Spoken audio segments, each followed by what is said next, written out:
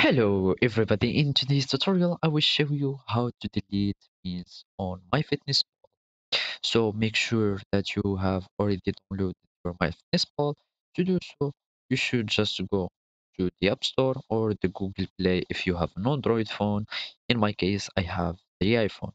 So then you just search in the search bar, you just type MyFitnessPal and you will find it in the search suggestion, and just click on this icon and click on download or install if you have the Google Play or Android version.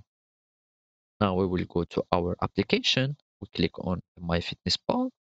Here we will search or we need to go to the meals and recipes window or menu. To do so, click on the more icon or these 3 points here, and down we will find something called my meals and recipes, also the foods that I'm choosing or I'm using in the applications.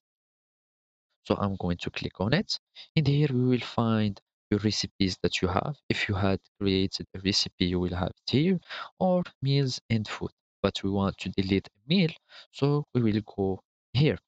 Then you will just have it dragged like this, and it will be deleted automatically. There is another way to do it without going to the parameter or the settings menu.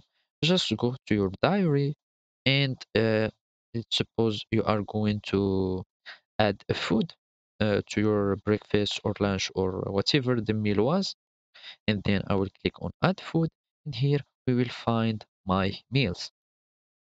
And obviously here I can also delete my meals or just add them in the diary, but I want just to show you how to delete your meals here in my MyFitnessPal application.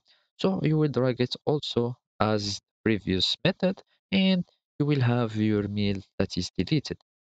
So basically those are the steps how to delete your meals on my MyFitnessPal. Thank you for watching and goodbye.